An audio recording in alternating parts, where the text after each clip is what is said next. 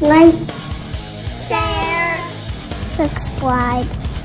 Hey y'all, welcome back. Number 26 gives us a table of certain values for a fifth degree polynomial p of x. So we've got this function p of x. We don't really know what it is, but we know there's going to at least be a cubic term in there at the that would be like the first term. So we got like something times x to the, did I say cubic? I meant to the fifth.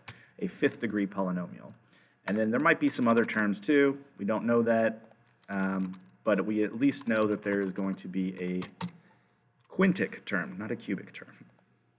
Okay, so one of the things we know about quintic terms, or just polynomials in general, is that the number of real roots cannot exceed the degree. So in other words, this polynomial will have at most 5 roots. That doesn't mean that there will be 5 roots. There could be fewer, but that's the most number it could have. So the question is asking, based on the value shown, what is the minimum number of real roots of the equation? So roots are going to be x values where the y coordinate is 0. In other words, you're kind of looking for the x-intercepts. We don't have an equation we can solve, so we have to use the table to infer how many possible roots there are. Now, if I have just a graph, and I just mean like any kind of graph, any sort of continuous polynomial function, you know, it could do anything like this, right? But whatever it looks like, the only times we see that we ever have a 0 here is if the function changes from negative to positive.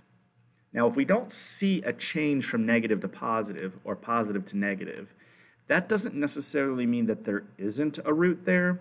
It just means we can't say for certain if there is, because it is possible that your graph comes down to the x-axis, hits it, you get a root there, and it goes back up.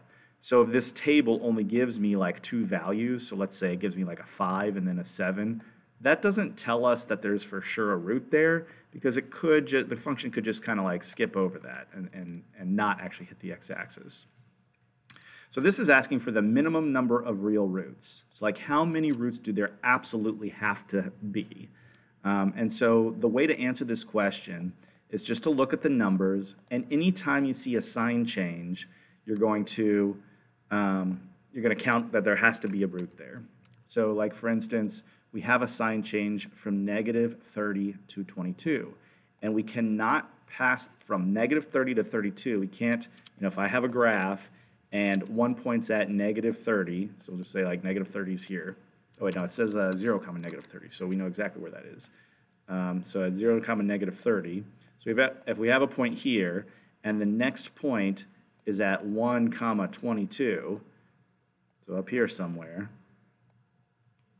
and the only way to get from one point, this is really sloppy, I apologize for that, but yeah, drawing with a mouse is not always easy.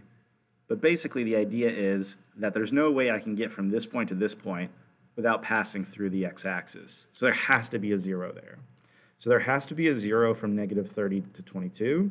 There has to be a 0 from 34 to negative 130. There has to be a 0 from negative 130 to 222. And that's it as far as like the minimum number of zeros here.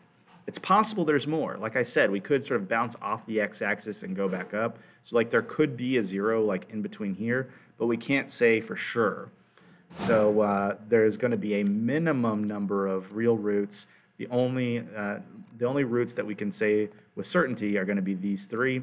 So our answer is going to be C. Now you will not be able to exceed 5 roots because that's the degree of the polynomial. So there's 2 more roots in here that just aren't listed, but based on the table alone, that's all the information we have, we can only conclude that there are at least 3 real roots. So that's it for number 26. Thanks for watching, and y'all have a great day.